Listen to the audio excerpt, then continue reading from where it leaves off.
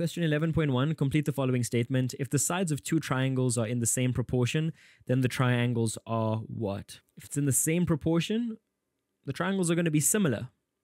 Similar is the answer. You could even use the word equiangular, and we're going to utilize 11.1 in 11.2.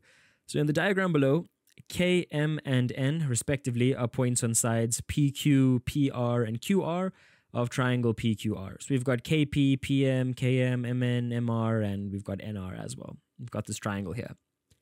11.2.1, prove that triangle KPM is similar to triangle RNM. Okay, if they were asking for congruency, the lines would be horizontal. Remember, at grade 12 level, congruency is not going to be explicitly examined. You can sometimes use congruency to solve questions, but that's not ever going to be the preferred method. It's all about similarity at this stage of the game. So, in question 11.2.1, we can kind of see there are similarities here between the triangles. Excuse the pun.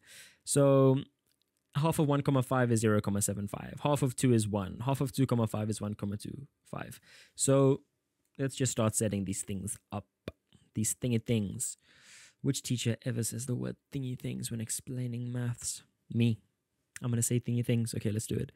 So KP over RN is equal to 1,5 over 0,75. And let's just continue this. And you can see all of this is equal to 2. Or you could have done it the other way, like 0,5 divided by, 0,75 divided by 1.5 is equal to, well, just half. 1 over 2 is half, but I did it the other way. It doesn't matter. And you get 2, 2, 2, 2, 2. That means this is in proportion to this, which is in proportion to this. All of these are equal to each other.